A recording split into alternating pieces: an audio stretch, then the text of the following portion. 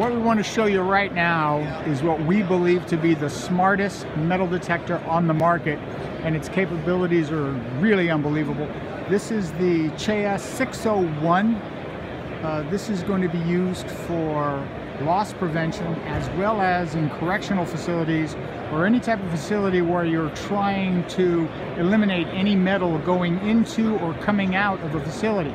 Right now we're going to talk to John Ely, who's helped us earlier. And John, what we wanted you to do is to show us how smart the 601 is. Okay, I'm going to go through there without showing or actually scanning in my profile, just to show you how sensitive this is. And you don't have any metal on you right now, right? I've got my glasses, my ring, and the zipper. Okay. Actually, I'll take off my ring and my glasses. Okay.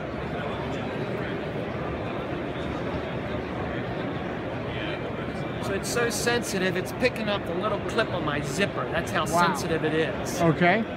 So it's very difficult to get through there because it's going to alarm on everything. And it would be useless. Staff would not even pay attention.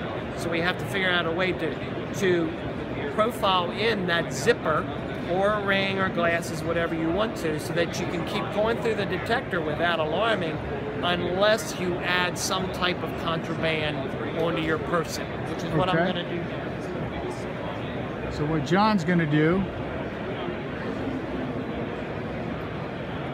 So, again, this will alarm. Okay, because I got a lot of metal now. I got glasses, this, and this.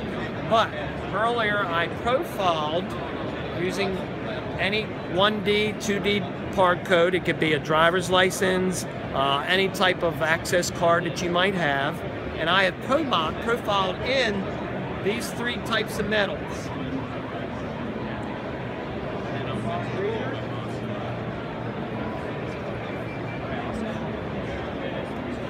Okay, that shows that was a different card. I wanted to show you the difference between that card and my card.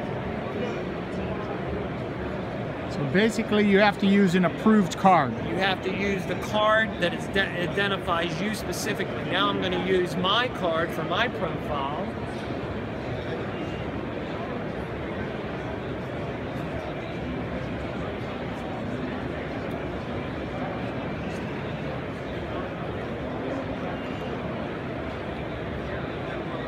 Now I get through using my card, my profile, because it knows that I'm wearing glasses, a ring, and metal in the zipper.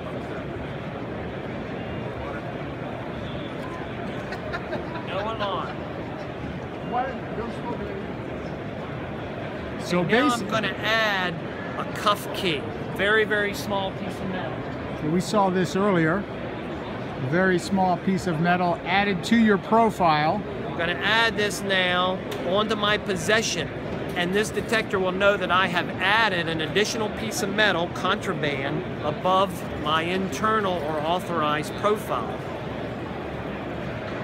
Put that in my pocket.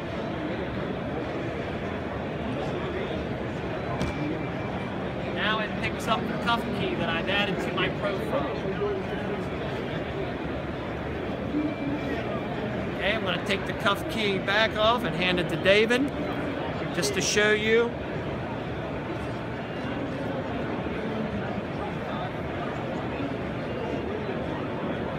That's my profile. That's the allowed metal. The cuff key was not allowed.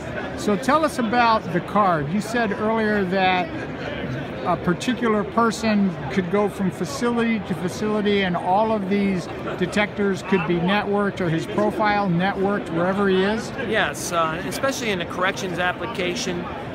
That profile can be pushed over the LAN or the WAN to another location. So if that person leaves one institution, arrives at another institution, puts his card up there, and his profile is already there waiting on him, and if he alarms, then that means he has picked up something in the transportation pipeline. He's picked up some illegal contraband and has added that to his authorized profile.